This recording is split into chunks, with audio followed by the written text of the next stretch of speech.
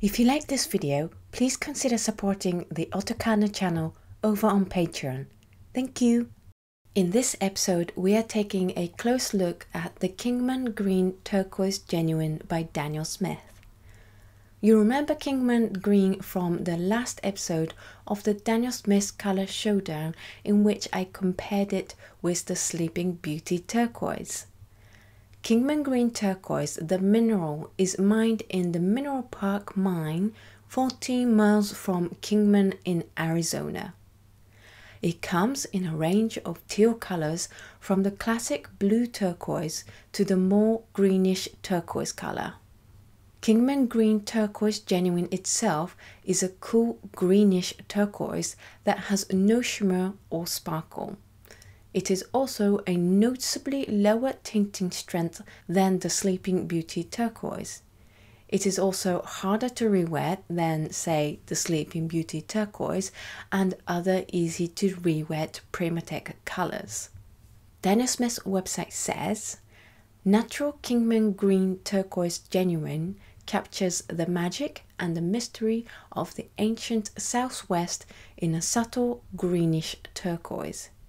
It is mined near Kingman, Arizona, which lies along a Native American trade route." And their Facebook page also says, "Natural Kingman Green Turquoise Genuine is a rich green, making it a wonderful colour for landscapes and as a base for mixing other greens similar to Viridian but less blue.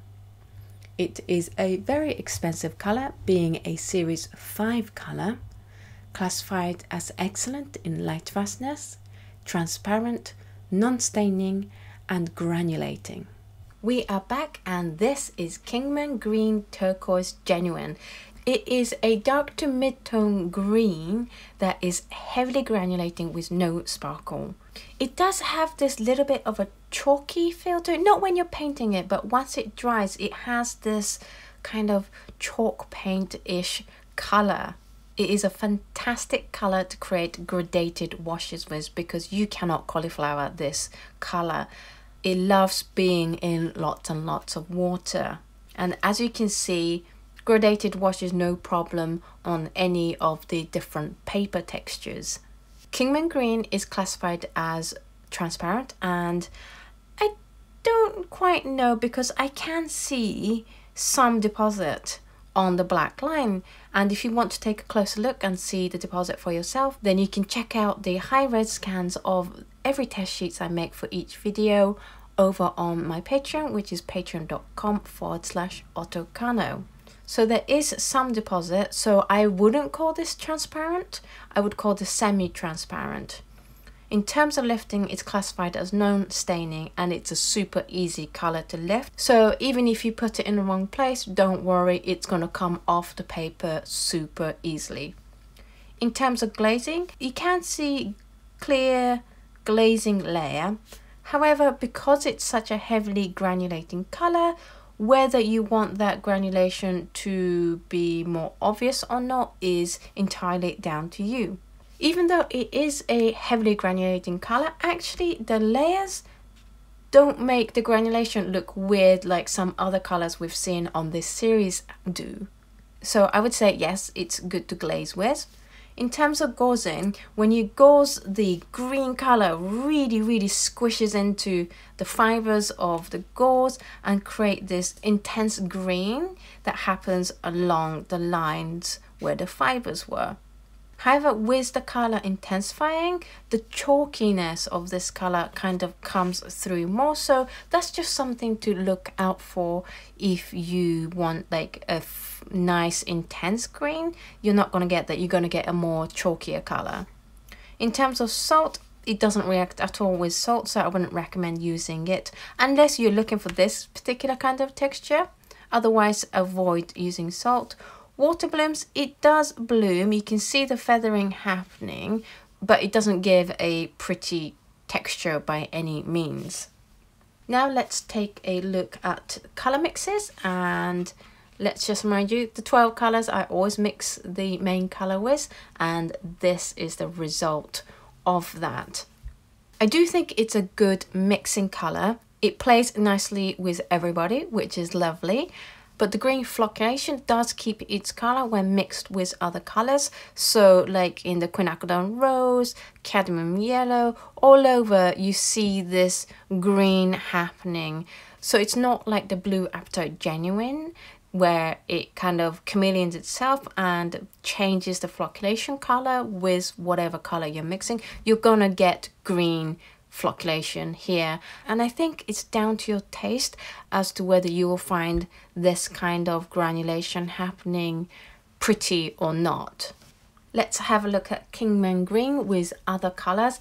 My brain kind of fuzzed out one moment and I did put Kingman green down here, so just please ignore that. So the colors I tried were the Fuchsite Genuine from the previous episode, which is just too light and too sparkly to compare to the Kingman green.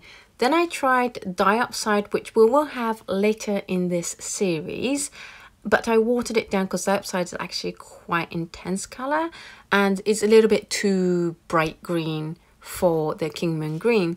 Then I tried Terravert, looking for something a little bit more muted, but I think it's too muted. Then I tried Rare Green Earth, which is even more muted. Then we'll skip the fact that my brain fuzzed out. And then we have the Holbein Viridian, which is too intense a green. Holbein Permanent Green number 2, not quite sure what I was thinking there, it's completely different color. Then the Holbein Terravert, which is more of a sap hookers kind of green than the Kingman green is.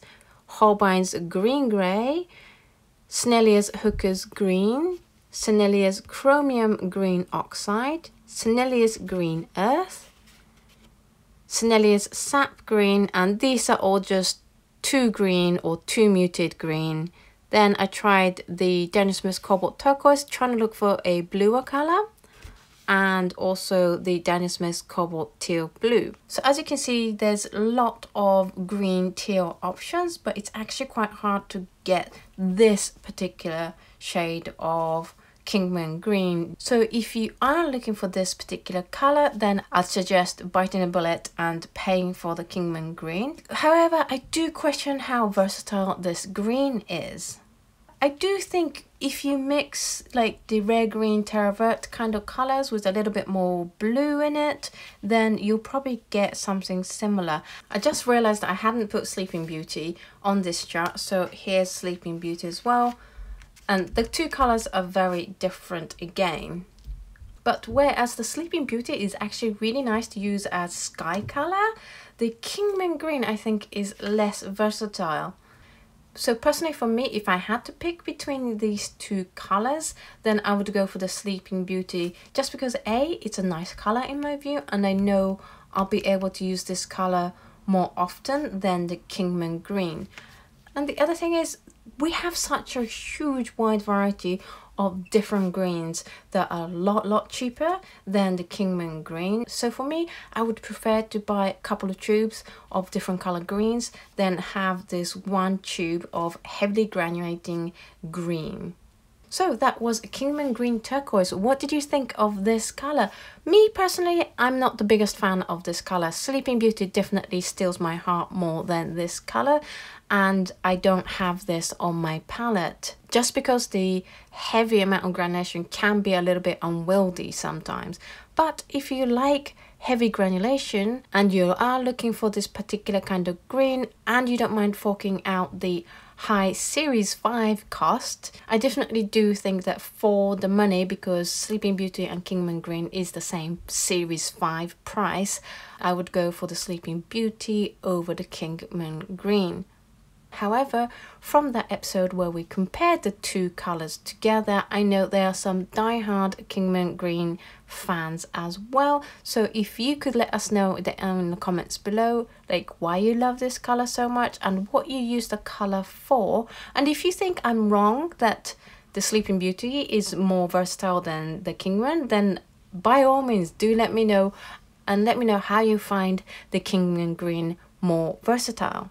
If this video was useful and interesting to you, then please do give it a thumbs up. Subscribe to this channel if you haven't done so already. Thank you so much for watching this video, and I will see you in the next one. Bye!